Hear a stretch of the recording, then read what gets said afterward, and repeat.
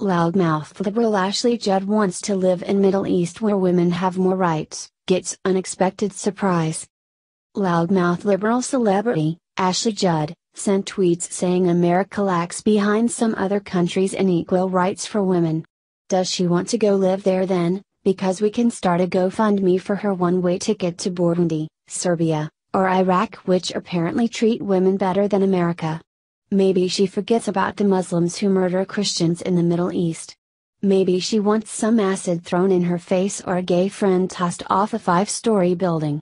All of those can be arranged with her trip when she moves out of America. I'm sure they would love to have a C-list celebrity with no gratitude for the great American country she lives in as a millionaire. Ashley Judd's terrible tweets were met with hilariously heavy criticism from the plethora of much smarter people on the internet. You would think someone like Judd hasn't surpassed 7th grade by the amount of stupid things she says. As long as you made it halfway through 7th grade, then you're probably smarter than this twit. Start packing your bags, ladies. All 10 of them with the blow dryers and 46 colors of nail polish. Get your giant vagina costume all stuffed into a carry-on, or better yet, wear it on your flight to Iraq. Let's see how fast you're on a flight back to America. No chance you ladies survive a day in another country.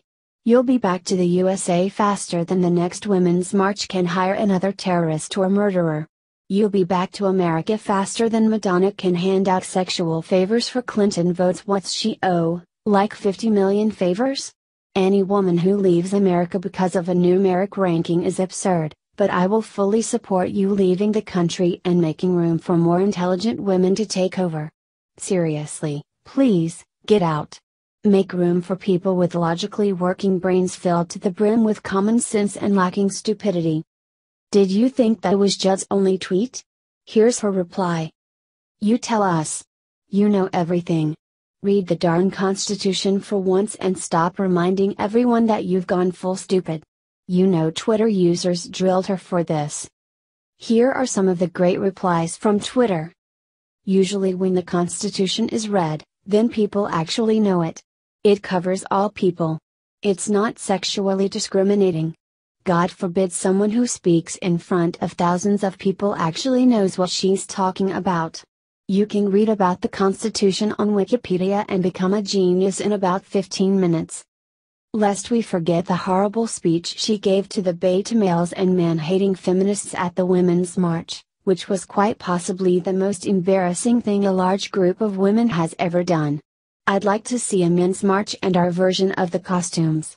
I wonder how long that would last before we were arrested thanks to some whiny feminists. Typical double standard, which is what the Democrats are really good at. That and being victims of literally everything they can think of. Their biggest enemy is themselves.